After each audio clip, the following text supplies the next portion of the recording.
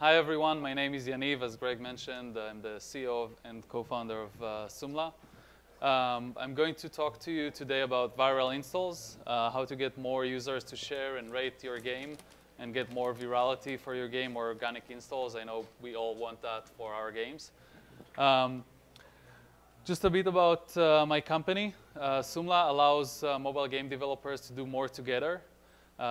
It's an open source company. We have a community of thousands of game developers, about 3,000 live games and 100 million end users. And instead of every one of those developers developing game components on their own, they share resources and do it together. And it's much more efficient this way. And it's also free and open source, and they all love it. For my company, for Sumla, we have our own viral loop. It's not a game, obviously, but that's part of the way we distribute our SDK or framework is through open source. And the way that works is a lot of developers discover our open source in forums. And then this is the example of Make It Rain. It was the top game in May, developed by a studio out of Barcelona. We didn't know him. He learned about Sumla in a forum. And then he liked it and he blogged about it so more people can hear about it. And then he's also using that for other games. So this is kind of how we generated our viral loop. It's a bit different than generating a viral loop in games. But for us, open source was a really big driver for that. And then moving on to how you actually get viral loop in games. So I've been studying this subject for quite a while, looking at both games that are very successful at generating more sharing and rating, and getting more users to recommend their games to their friends, as well as games that weren't successful at it. And I try to find out what is it that differentiate the successful games from the unsuccessful ones in terms of sharing. And what I discovered is that there are really only three things that they differ. One is the story, so the narrative of the game. The successful games that are able to get users to share build a narrative around sharing. And then the other one is timing. When to pop up the request to share the game or to connect on Facebook and things like that. And the third one is how easy it is to do it. And so before we jump into the details, we need to understand that there are really three ways in which users share their games, right? One is to review the game and to rate it on the App Store, and obviously more people hear about it this way, and it drives the App Store algorithms, and more people discover the game organically. The other one is sharing on Facebook, and that's when we say more sharing, we all think about Facebook. But what's interesting is that there is a lot of sharing actually happening offline. And that's really a huge driver for virality in games, and that's happened to most successful games I know. I know about this from a personal experience. I know that this is how I discover apps. I discovered Secret App because a friend told me. I discovered Tinder because I saw it at a friend's phone. And then I also got quite a few people addicted to Candy Crush because I showed them back in the days that when I was one of the early adopters of the game. I actually had, I got an entire venture capital firm addicted to Candy Crush because I showed it to one of the partners. And then this is one part where we can all improve in, because not a lot of people think about how the context of sharing offline and how to improve that. And the one thing that is kind of common to all of them is that it's not about the technicalities of how you pop up the ads and things like that. There is no magic SDK for that. It's really about the way you design the games. And if you design it correctly, there are a few elements that you can really increase the number of sharing and the amount of sharing happening both offline and in all those channels, actually. So one thing that you really see in games that get shared a lot is that users, when they share a game with their friends, they try to rationalize it. So if I'm showing someone a game, either offline or on Facebook, it kind of becomes part of my identity. So I don't want to share a game unless it's a cool game, unless it's sophisticated, unless it tells about me things that I want to be told about me, right? So people are more likely to share games that have a sophisticated look. If it's 2048, maybe it tells more people I know math well because it sounds like a highly mathematical number. With the tiles game, if it didn't have the piano sounds to it, I bet it had less sharing. I know people that when they shared Candy Crush with others, they explained that it really teases their brain and keeps them sharp. So usually users give context to the sharing. And if the game doesn't allow that context, if it just looks like a silly game, then you will get a lot less sharing. So you need to think about how to make the game appear sophisticated to improve the number of sharing that's actually happening. The other thing that can really drive a lot of virality and sharing is tying the game to what's happening right now. So a lot of people share the game, especially on offline, but again also on Facebook.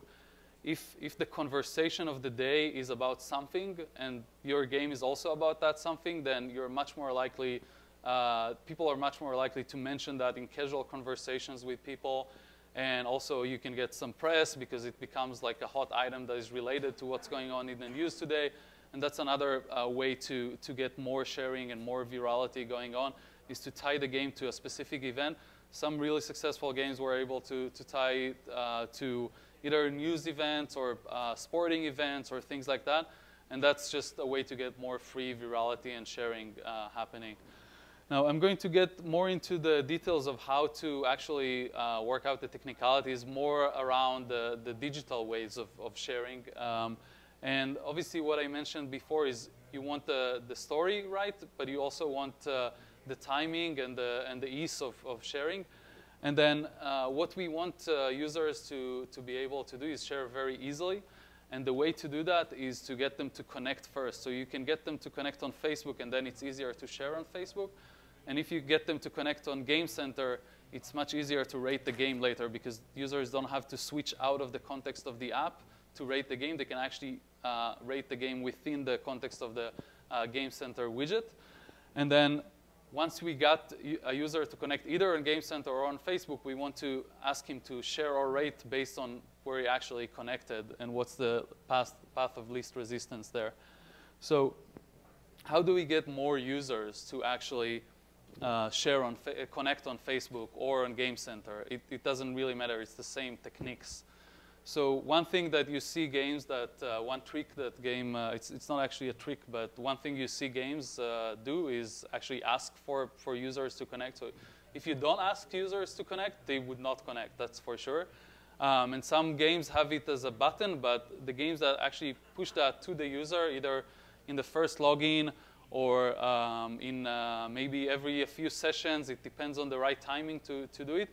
But actually asking the question really helps getting more users to connect, and then those users are much more likely to share after. The other thing that you see games doing very well is they make the Facebook Connect the least resistance option, right? So you can have, OK, connect with email, connect with Facebook, and then like a small skip button. And users usually like to choose between comparable options. There is a lot of research actually done about this subject. But if you give two options and make Facebook the easiest one of the two, then you will actually get more users to connect with Facebook. So no one connects on email, that's for sure. But just having that button gets more users to actually connect on Facebook compared to not having that button. And obviously, this also applies to getting users to connect on Game Center. It's the same techniques as well. The last one is incentivizing. There are many games that have done that successfully. You need to be careful a bit. Apple just changed a few of the rules around that. But as of today, incentivizing connecting to Facebook is still OK. Incentivized sharing is not OK. And the way you want to do it is you can obviously give coins as incentive. But really what you want to do is work that out to the story of the game. So the user, the character is running, and now the character fell off a cliff, and now he's dead. And you have like, OK, connect to revive the character. That's a lot more appealing than get 2,000 coins. It's much more immediate satisfaction. So that's the right way to do it. And then obviously once they're connecting, you can apply all the sharing features as well. Now, once we got them connected, how do we get them to share? That's another story altogether. And then one thing that we want to do is focus on the victories. And again, these apply to both sharing and rating. But a user that just broke his record or completed a very hard level 65 on Candy Crush or something like that, is much more likely to share his achievement. And you need to really work that, find like the points in the game and pop that at the right timing. Okay, I did something that's really, I feel really good about it, and I want to share it with my friends. And I want to rate the game now because I just feel so good about myself and about the game as well. And that's about the timing, figuring out the right timing in the narrative to bring that up. And then another thing is, again, figuring out the path of least resistance for the user, making it as easy as possible to share. So what I mentioned before, if the user is connected to Game Center, then push him towards rating your game. If the user is connected on Facebook, push him towards Facebook, again, towards sharing on Facebook. And the one thing that is happening on Facebook is that there are two ways to do it. Actually, this is very technical, but there is the web dialogue and there is the native dialogue. And the native dialogue is a lot smoother, so it's highly recommended, and it actually reduces the friction and increases sharing. The other thing that is very effective is to find ways to work the sharing function into the story of the game, into the narrative. There's one game that is also using Joomla, by the way, and I like it a lot. It's called What If. So the game basically asks you a question. What if you were 6 feet tall, but then you had only one leg, or whatever, things like that. And then you have to respond yes or no, and it's kind of like fun when you play with friends usually. And then every few questions, or every 20 or 30 questions, they will ask a questions like, what if you could make 3 app developers very happy, but you'll have to rate their game? And then, you know, they have an insane amount of ratings in the app stores just because they did it really nicely. And then you think, yeah, it's a nice game, I want to rate it. And then, you know, from there, it's much easier to get that rating going on. The other example is obviously the gifting on Candy Crush is a great example of how you work the social functions really into the game, and there are a lot of games that did that successfully. Obviously, with multiplayer games, it becomes very easy, but a lot of the single-player games can add a layer of challenging friends. There are actually a few SDK companies that provide that type of service. So if you have a single-player game, and you want to allow challenging between, so I reached 50 scores now, how much do you reach? This is actually pretty easy to implement now with a lot of third-party providers enabling that type of thing. So, but the overall message is, as much as you can fit that into feeling natively to share the game and working that into the narrative, it would work better for you. And then the other thing is the use of ads. So obviously we all need, so some of us are fortunate enough to be able to sell a lot of in-app purchases and make money out of that. But most games I've seen need advertising to make money. But there is also a degree of how much you do it and when do you do it. And the problem with ads is that they're really not cool for the user. No one likes them. And if a game just looks like a big ad clutter, users are very unlikely to want to share it because, you know, I wouldn't want to recommend to a friend a game that is just full of ads. And it needs to be a really, really cool game to have for me to recommend it. And so there is that, and also the fact that the ads usually appear between levels, and this is also where you want to pop up the sharing function. So you need to work out kind of like a scheme of when do you actually ask for sharing and when do you actually ask for show ads. And it's all a matter of timing, right? So there is one thing you can do is actually defer the ads towards the later levels or later parts of the game and actually figure out if that user is a very good user, if he really likes the game, if he plays a lot, then he might share it, then he might buy. But then if he's not, then just show him a lot of ads and monetize him that way. There's really no way around it today. The other thing is actually working that again into the narrative of the story, and that's where opt-in advertising comes in. I'm a big fan of opt-in advertising. Actually, as a user, if there are videos that would give me coin in a game, I would just like watch them over and over. As much as there are videos, I would just watch more and get more coins. And by doing that, the game doesn't look like an ad clutter, but you still make money off of advertising. and at the same time, the user is happy because he's getting coins. So it's all around a much better. Thank you.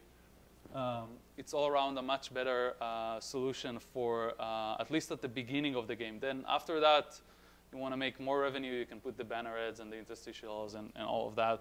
But at the beginning, it's a much less intrusive way of making money. And so just to wrap everything up much more quickly than the time I had. You have time. Yeah, but I don't have many more slides. So yeah, just to wrap everything up, you want to remember three things. You want to remember how to work the sharing and rating into the story of the game, how to build a narrative that enhances sharing and makes more sense for user to share the game, and then finding the right timing to ask for it, and also finding the right time to advertise and not compete with the advertising and sharing. And the last thing is really working on all those details that make it very easy to rate and share the game, and connecting first, getting user to connect and then share. So that's about it. You're welcome to visit our blog. We have we are constantly publishing more and more game design resources on our blog. There are a lot of nice game review articles from a design standpoint. So game design review articles. There are a lot of resources for both game design, game monetization, user acquisition, all these things that you all care about. We have about 2,500 subscribers and about 10,000 monthly readers. So it's a great resource, and you're all welcome to check it out. And that's it. Thank you. Questions?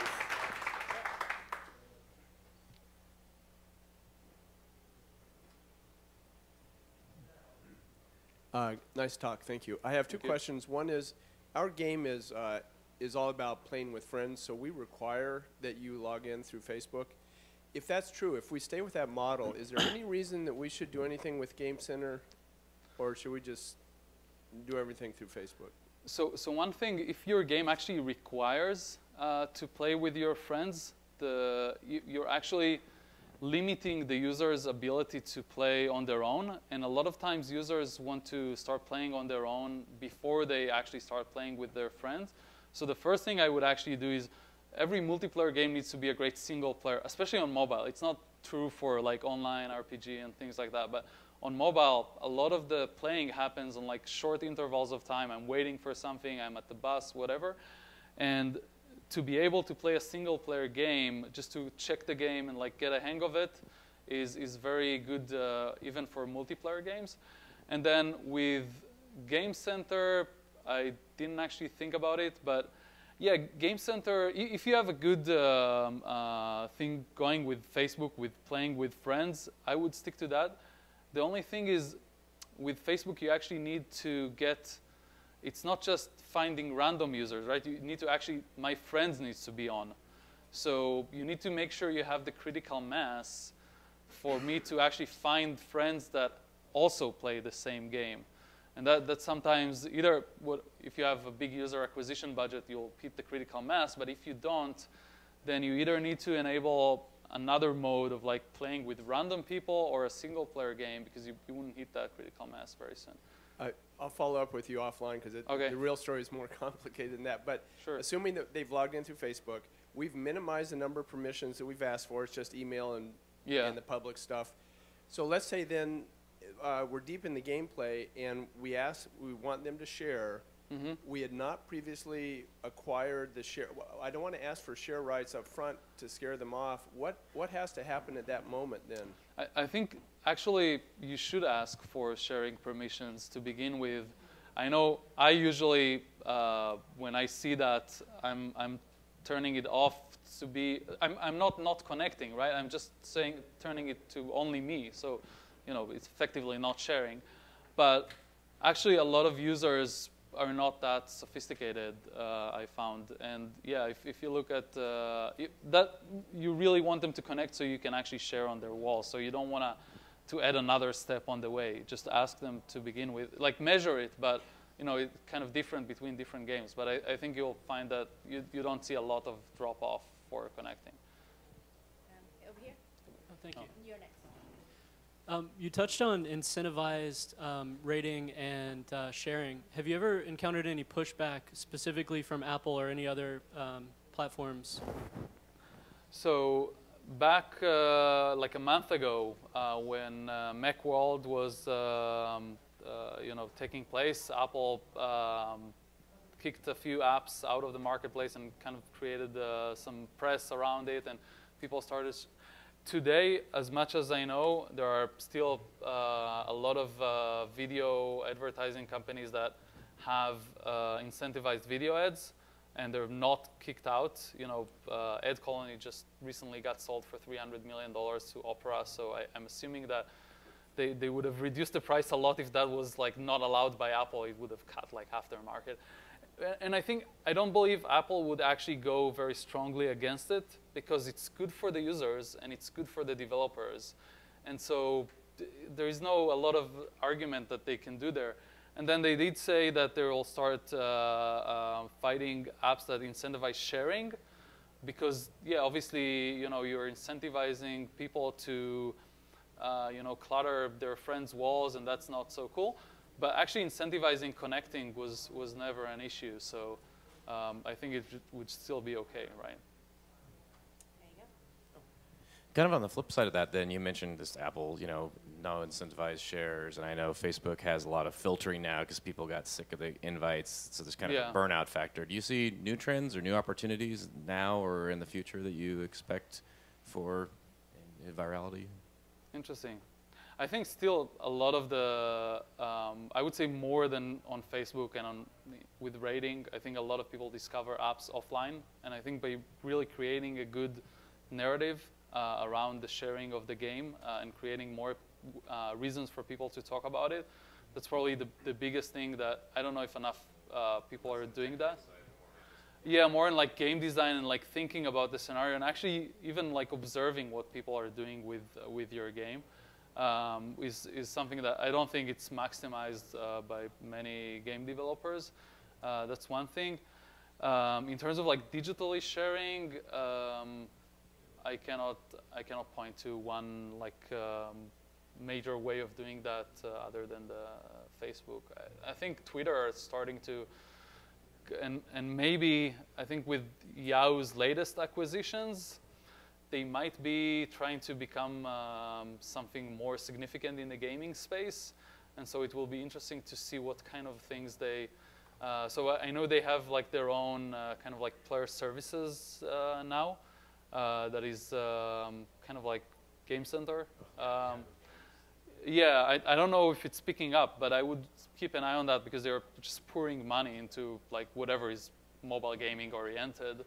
And they're pretty significant companies, so it's possible that they will be able to get something going with all that money pouring in. So I would keep an eye on them as well. I just wanted to ask why I didn't see much mention of Twitter as a channel. Just a matter of, it's obviously the same principles apply. That's what I was thinking too, and I just wondered why you kind of didn't say Facebook/Twitter. Yeah.